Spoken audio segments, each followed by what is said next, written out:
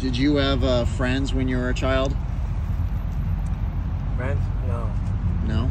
No, because I was always grinding to my room. Grinding to my bedroom. Always catching hell.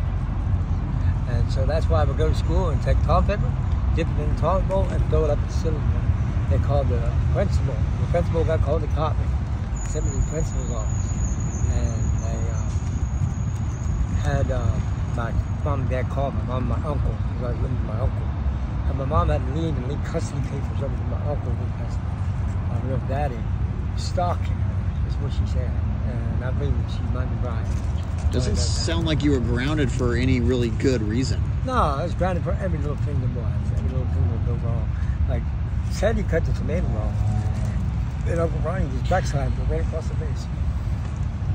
You know, and we had to go visit him and stuff like that. And he'd hold guns to his head. He'd have to shoot the gun to his head and stuff like that. What the hell do you think that does to folks? You know? I'm so sorry. That is one very rough childhood, brother. I didn't like it. I'm so sorry. Nobody was like that. I'm just glad to get out of there.